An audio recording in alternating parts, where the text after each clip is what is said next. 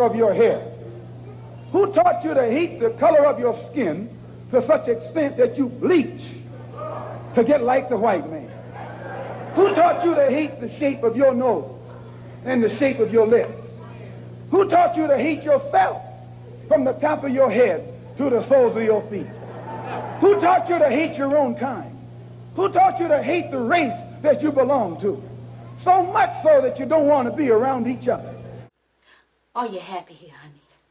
Are you finding what you really want? I'm somebody else. I'm white. White. White!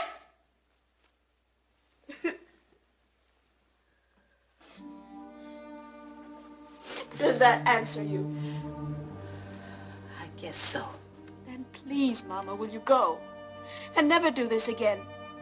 And if by accident we should ever pass on the street, please don't recognize me. I won't, Sarah Jane. Basically, society categorized me as black, but I don't see myself as black. I'm not black. I don't want to be black. Being black has been a curse. Being born black has been a curse. If we are the same shade, then that means you're calling yourself dirty. No, I'm not dirty. This is really a trip to me. I'm sorry. Y'all got to understand, I'm having a meltdown inside my head right now. But I'm trying my best to deal with this the right way. See, I personally look at you, and I look at me, and don't think that we're that much darker or lighter than her, do you? No. But we are dirty. You and I look like monkeys. And not only do we look like monkeys, but I'm stupid. I'm ignorant. I know right now, through what you're saying, that you are not well in your head. Well, I'm going to tell you right now, your opinion doesn't matter because you're black. Who's still in high school, is making quite a stir with her new documentary. It's reignited a powerful debate over race. The teen wanted to do a social experiment first done more than 50 years ago to see what has changed. ABC's David Muir reports instead she learned how much has not. At a young age, I already knew the standards for a girl like me. The documentary is just 8 minutes long, but the thoughtful debate that has followed has lasted far longer. Just 17 years old, Kiri Davis is an aspiring filmmaker. She had a vision for her high school film project after learning about a simple doll test used to help make the case for desegregation in the landmark case Brown versus Board of Education. In 1954, psychologist Kenneth Clark conducted the test, asking black children which doll they preferred, the black or the white. The vast majority chose the white. The findings were not surprising for the time.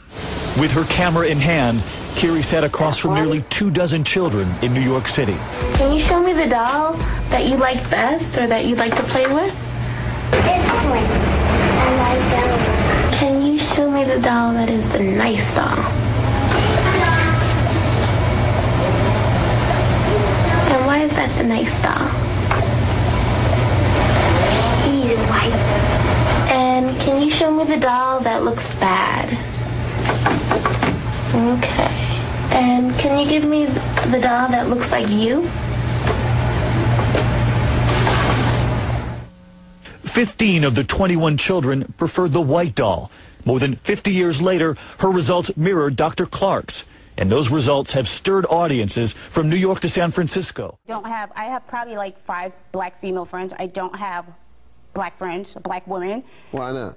They're just really envious, really hateful, two-faced, and backstabbing. I would say probably like 90% that I've met, they have not been like really good. You're meeting the wrong people. No. What's her deal? Sounds like you don't like black women. No, I don't. Well, you don't like yourself. No, I'm not black. What are you? I'm mixed. I'm not black. I'm human. Let me explain something to you. How did you do it? My young lad, do you ask a dolphin how it swims? No. Or an eagle how it flies? No. That's right, you don't. Because that's what they were made to do. What's happening? What's up? So what's happening right now? Nothing. Hella fucking traffic out here. All this bloody shit. Shit don't be jumping off till a little bit later. Shit, bitch, you got to move around that shit, though. I've been walking. Shit, bitch, you better try to go get me some motherfucking money on understand me. Stop playing games. Tony, I'm not playing no games. Well, bitch, you got some money right now? No, I haven't broke. Tony, I only been out for an hour. Bitch, I wouldn't give a fuck, bitch. You was out for 5 minutes, so you better go give me some motherfucking money, bitch. Go find some hoe. You better do something, bitch. Go look somewhere in alleys, understand me, stoves, everywhere. Daddy. All right, bitch, shit. I'm gonna holler at you then, man. You know what I'm saying? Go on, how long you been? Don't let me slow you down, bitch. Okay. In a minute.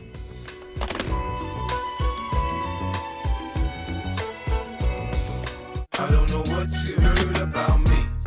What else you can't get $1 out of me? No Cadillac, no perms you can't see. Then I'm a B.I.M.B. I don't know what you heard about me. What else you can't get $1 out of me? No Cadillac, no perms you can't see. Then I'm a B.I.M.B. So I watched the basketball game last night between a little bit of Rutgers and Tennessee, the women's final. Yeah, Tennessee won last night. 7th championship for Pat Summitt. Man, they beat Rutgers by 13 points. That's some rough girls from Rutgers, man. They got tattoos and some hardcore hoes. That's some nappy-headed hoes there. I'm gonna tell you that now. Oh, man, that's some. Ooh. And the girls from Tennessee, they all look cute, you know. So, like kind of like a, I don't know, Spike Lee thing. Yeah. The Jigaboos versus the Wannabes. Yeah, that movie that he had. Yeah, it was a tough. Do the right thing. I don't know if I'd have wanted to beat Rutgers or not, but they did, right? So. It is a tough watch. More look at Rutgers. They look exactly like the Toronto Raptors. Well, I guess, yeah. Only tougher. Do it, do it, do it now. Lick it good. Suck this pussy just like you should. Right now, lick it good. Suck this pussy just like you should. My neck, my back, lick my pussy and my crack. My neck, my back, lick my pussy and my crack. So tell me, what has a hood rat like you been up to since Flavor of Love Season 2? She know about hood rats. Her ass from New York.